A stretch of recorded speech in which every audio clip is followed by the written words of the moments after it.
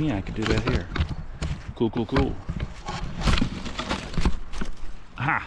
Well, I found, if not the unerosional cave. The passage is okay, 3 or 4 feet, but then it gets low. It goes everywhere. It's definitely an erosional area. I don't know if this is an area that people want to map or anything, but I will. This entrance is hard to get into. I dug it out, so I wanted to show that because it's a absolute nightmare to squeeze into. But of course, so I have cleaned this out a lot, but it gets really narrow, and I guess you're just gonna have to watch me go into it. Okay, well, good luck.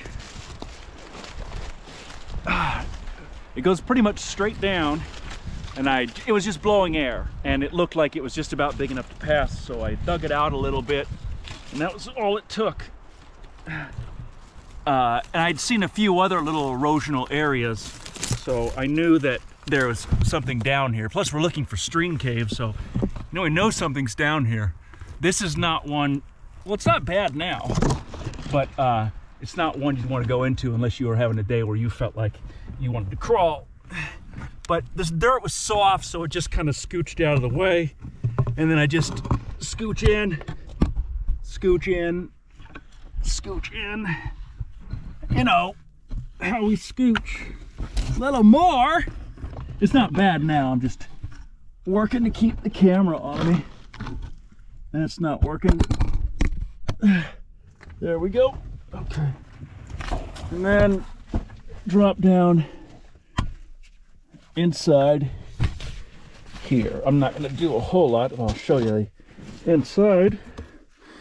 I'm going to get a little bit further in to do that. Okay. All right. There we go.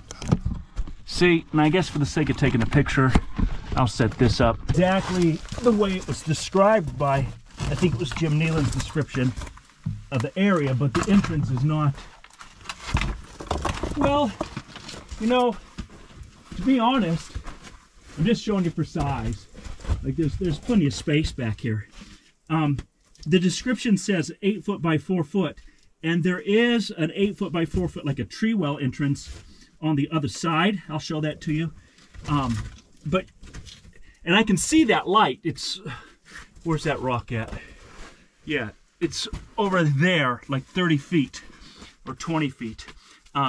You can see light. That would have to be dug out again. So it's possible that the big entrance they're talking about needs to be dug out again. That I put this here because I saw that light over there, but this is our entrance right here anyway. So I'm gonna use this to crawl out again if I can.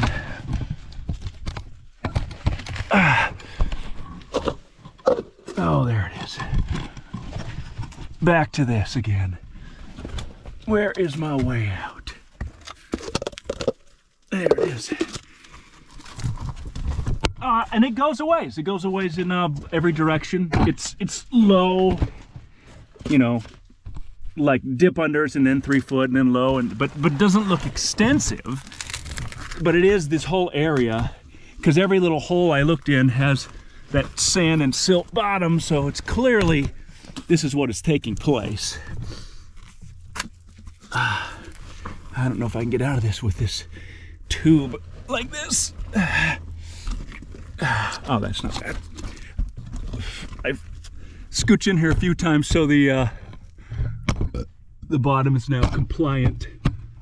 The floor is now soft and has been rooted out a bit.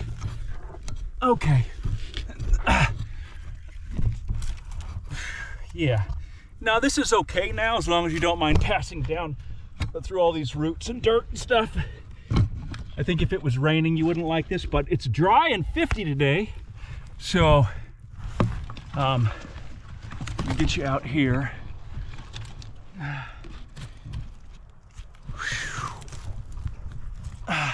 And I'm facing it towards me, mostly so you can see the size of the hole. of the entrance is in case you want to come and check out this erosional cave, which you don't. So my rock stack will be alone for a while. Okay, now I'll show you this. There's that entrance there. There.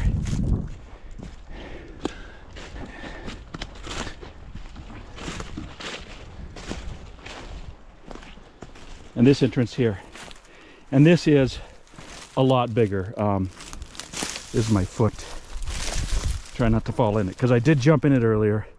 It's about 5 feet across and 8 feet deep. But the bottom, like, you can just feel a tiny draft.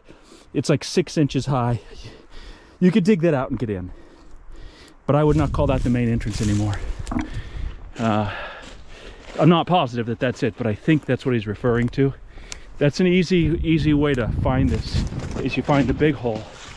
It's on the, this is the heavy timberline in the lava field. This is the alder tree timberline. And this is the last, see these big guys right there, tucked in there. That, I think, is Stream Cave. I think.